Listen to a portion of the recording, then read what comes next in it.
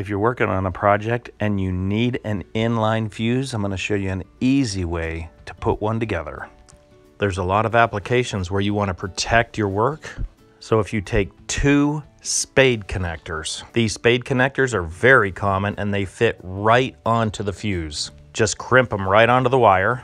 Two spade connectors will create your fuse holder. Just make sure that the gauge of wire that you're using is thick enough. In the back of these pliers, there's a really good crimper. So you want to strip your wire back, and then as soon as you can see the copper on the other side, go ahead and give it a good solid crimp. You should be able to hang off of these connectors. Give it a real good pull and verify that it works.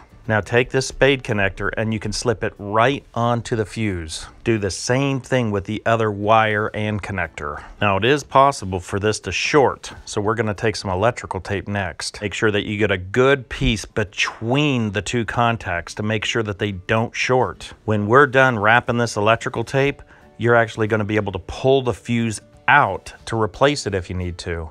So we're basically making a fuse holder. Really simple and really effective.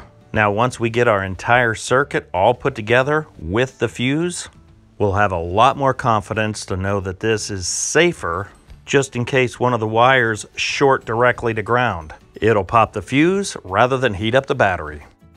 So there you have it, an easy inline fuse. Well, I hope you found this technique useful. I appreciate your time and thanks for watching.